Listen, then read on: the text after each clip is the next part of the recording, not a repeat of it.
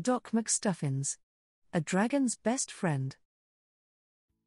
Ready or not, here I come. Doc calls to her toys. Stuffy is hiding in the perfect spot, until something strange crawls up his tail. Spider. Stuffy cries. On my tail. Doc looks at Stuffy's tail and laughs. It's not a spider at all. Or, Doc says. He's a cutie patootie. Bounce. Hop. Hop. The cutie patootie rushes up to Stuffy's face and sticks out his tongue. Slurp. Whoever owns him, Stuffy shouts, you can have him back. Now. Stuffy leaps right, the toy leaps right. I'm not playing. Stuffy says. You go that way. I'll go this way. Stuffy leaps left, the toy leaps left. I know I'm a big, brave dragon, Stuffy says. But can you give me a little space?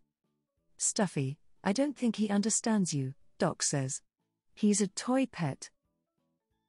He won't be able to tell us who his owner is, Doc says. So you guys ask the toys, and I'll ask the kids. Doc and her toys search the park. I can't find anyone who knows who he belongs to, Doc says. The toys in the park say he's been out here alone for days, Lammy adds. Stuffy hears Doc's dad calling and hops into the Doc mobile. We can't just leave this little guy out here all alone, Doc says. But he's so annoying. Stuffy cries. I always have room for another toy, Doc tells him. Back at Doc's clinic, Hallie meets the new toy. Sweet Nibbles, I could just eat him up. The hippo gushes. Sweet Nibbles, Squibbles. That's what we'll call him. But all of a sudden, Squibbles looks scared. He hops and bops behind Stuffy's leg, trying to hide. Is he okay? Stuffy wonders. Not that I care or anything. I think so, Doc says. But to be sure, we should do a checkup. Luckily, Doc McStuffins isn't just the best toy doctor in the world, she's a vet for toy pets, too. Doc tries to lead Squibbles to the vet clinic, but Squibbles isn't going anywhere. I know who he'll follow, Doc says.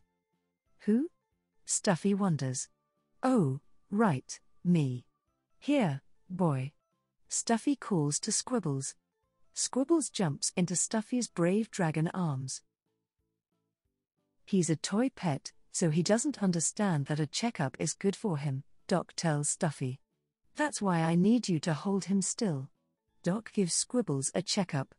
The toy pet has a strong heartbeat and is the perfect height and weight. Now that we know Squibbles is in good shape, we can try to find his owner, Doc says. Lammy gets the paper. Chili gets the markers. The toys make posters for Doc to hang in the park. I need someone to look after Squibbles while I'm gone, Doc says. I can, if you really need me to, Stuffy sighs. Thanks, Stuffy, Doc says. I know that will make him happy. Stuffy takes Squibbles outside. Want to play catch? He asks. Yip. Yip. Squibbles barks. After Squibbles makes a daring mid-air catch, he lands on a high tree branch, and the branch breaks. Squibbles tumbles down towards Stuffy. Ouch. His antenna is bent. Oh, no. I'm sorry I threw the ball so high, Squibbles, Stuffy says. It's a pet vet emergency. Doc McStuffins arrives just in time to save the day. Squibbles was fine at his checkup earlier, Doc says.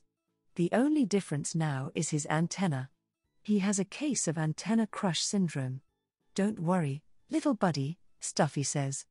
You're going to be okay, I promise. Stuffy cuddles Squibbles tightly.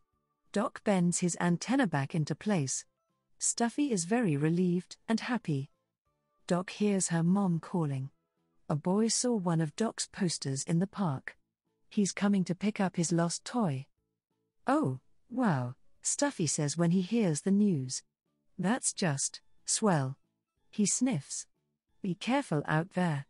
Try not to get lost again, or break your antenna. Well, bye, Squibbles. A few minutes later, Doc comes back to the clinic with a surprise. Her stethoscope shimmers, and she pulls Squibbles from behind her back. Squibbles was not the boy's lost toy after all. Woohoo! Stuffy shouts. I was thinking, Doc. Squibbles doesn't have a home, so maybe we can adopt him. Okay, Doc says. But remember, having a pet is a lot of work.